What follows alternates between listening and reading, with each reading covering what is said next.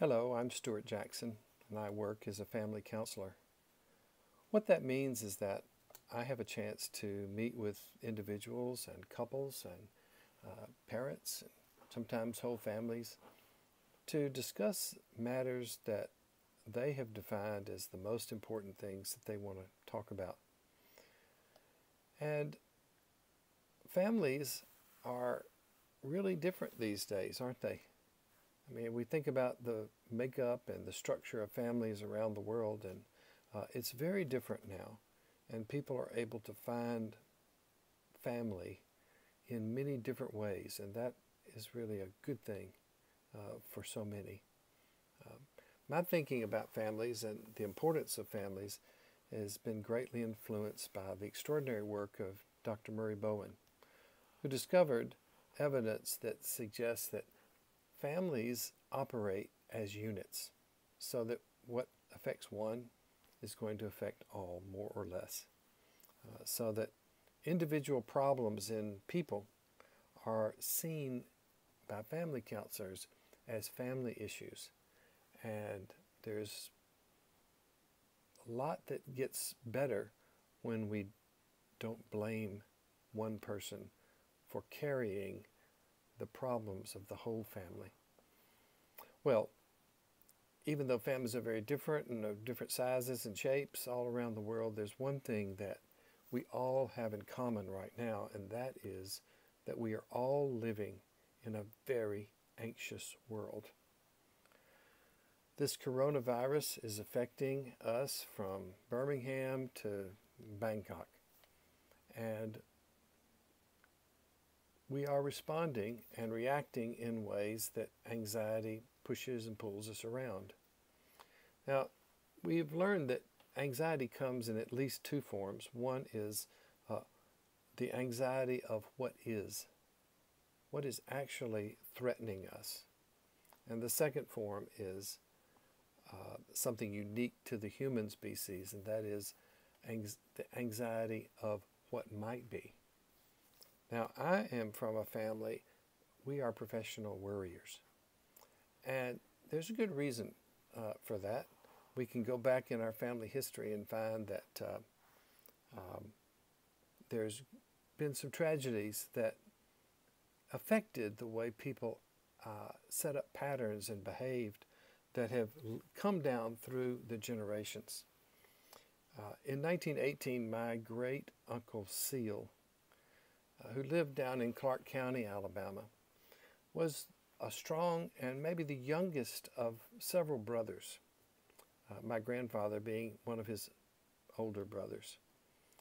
Well, when World War I came along, all the brothers enlisted in the various military services, but they talked Seal into staying in Grove Hill to take care of their parents and also the farm.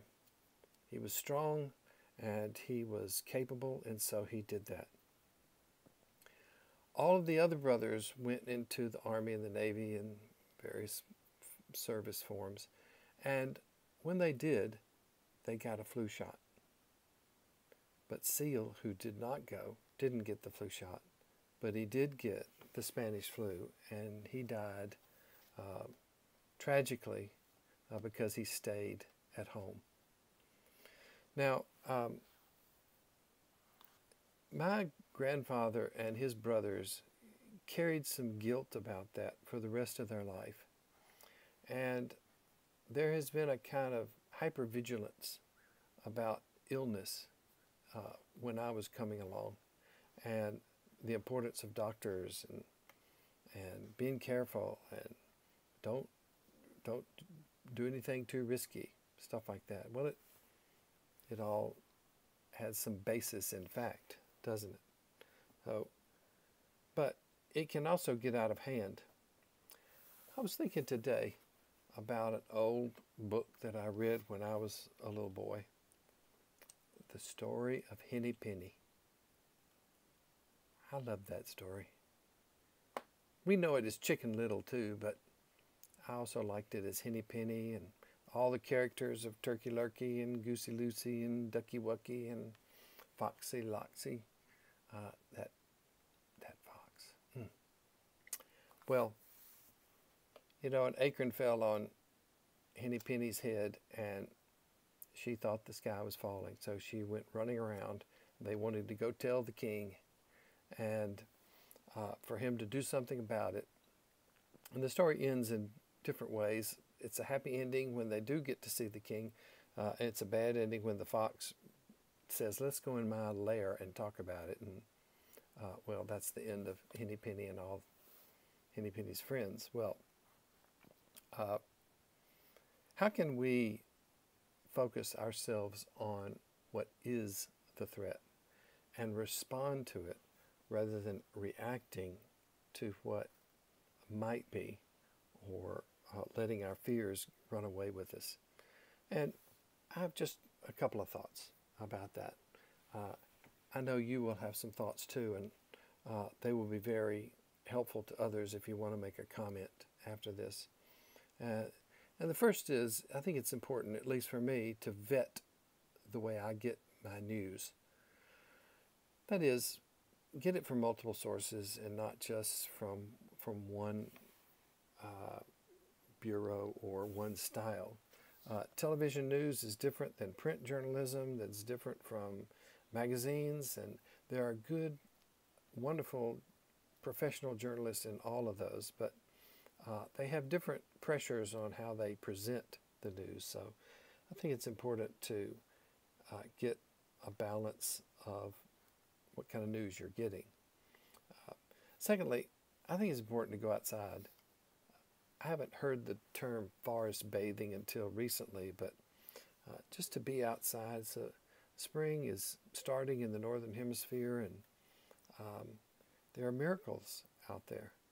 And of course, 6 feet away, of course, but to be outside and to breathe and to get some exercise and to relax your mind. And finally, I'll just say one more, and that is, I think it's important to stay in touch with family and friends. If you are sheltering at home, maybe there's extra time that you could write some cards or letters or emails or phone calls or somehow reach out. I think it's important for us to stay in touch with those who are closest to us. Well, I wish you well. I hope you are well. You have the capacity for great strength. So be strong.